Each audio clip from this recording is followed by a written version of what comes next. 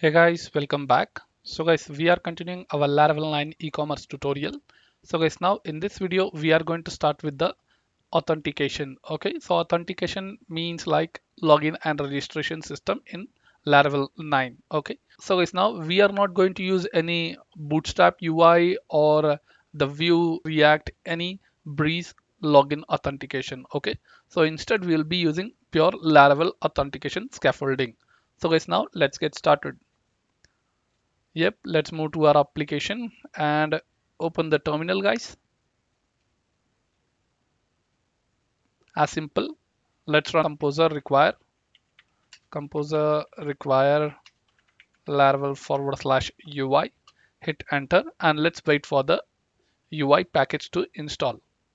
So guys, the UI package is installed successfully, and now let's install the package of authentication scaffolding, auth scaffolding. So php artisan UI:auth. Hit enter. Authentication scaffolding generated successfully. Perfect. So now guys, you can go to your application serve, and now let's check the output. So you get your login and register button. So now guys, let's click on login. Here you see the form is ready guys, but the design is messed. I mean the CSS is not linked. Why? Because we have not used any the Breeze package or any other package. Okay, so guys, now to solve this we have to use a bootstrap. So let's go to getbootstrap.com and include the CDN links. So let's move getbootstrap.com and go to docs. Okay, so it's coming under beta version guys, so let's move to 5.1 itself where we can handle correctly. And now guys, you can copy the CDN link, or else let's integrate the bootstrap itself. So you need to copy the link over here and just search in a new tab. Perfect. So you get the bootstrap 5.1 version. Let's copy this file guys, and we need to set up that first. Okay, so you can go to your public folder, create one folder with the name assets, and create a folder again named CSS, and inside that CSS we are going to create a file bootstrap min.css. As simple, copy code,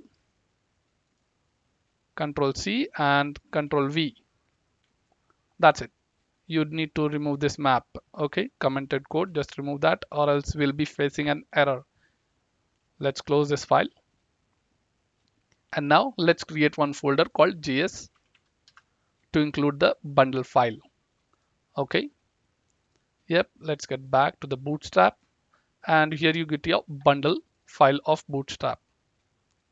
Let's copy the link and open in new tab. Here you get the code of bootstrap 5 of bundlemin.js. Copy the file name guys first and create that file name, and now you can control A, C and control V, and you need to remove this code. All set. Let's save and close the file. Perfect. So now guys, if you're using any kind of JS file, you require a CDN link of jQuery. So let's go and get the jQuery link. jQuery CDN link, and here you get the release.jquery.com. Now let's take the minified link. Okay, so here you get this. You need to copy the URL and paste that. Now let's copy the file name and create a file, jQuery.js file. Copy it and paste. Now you can close the file guys, and now let's include these files. Okay, as simple, let's go to resource views, and you will find your layouts folder. Inside that layout you find a appblade.php file. Let me close this. So guys, let's include the files over here. So first step, here you find a link. Let's go to public folder, assets folder, CSS folder. And now let's call the assets folder CSS folder, and then your bootstrap min.css file. And now here you find one script. Let's take this and include it below, before your body tag. So here you go and set up assets JS and then your jQuery file and your bootstrap file. Let me copy the file name, copy and paste. Let's remove this differ, guys. So let's again copy this file name and paste that bootstrap bundle file. Perfect. Yep, now you can get back to your login form and refresh. Here you get the output. Cool. So now let's move with register button. Perfect, guys. So you get all your output. So now guys, as we have seen that in previous video, we installed the Livewire, but we did not apply it to this application. Okay, so let's do that. Let's go to Livewire. So we have done the installation part.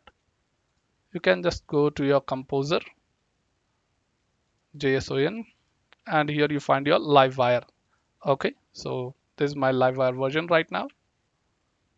And let's include this Livewire styles. Copy and paste that. So just before your head tag, you have to paste it. And just before your body tag, you have to paste this. That's it, guys. All set. Okay. So now guys, let's register. So before registering, let's migrate all the tables into our database. Okay. So here guys, I have created one Laravel e-commerce table. So make sure you have added your database connection already. And now let's migrate the tables, guys. PHP artisan migrate, hit enter. And here you see all the tables are migrated successfully. And now you can begin with a registration part. So before starting with the registration, let's check the database. All set, guys. Now you can get back to your application, Laravel Ecom, and now let's begin with registration of a user. Password, confirm password, and now you can register.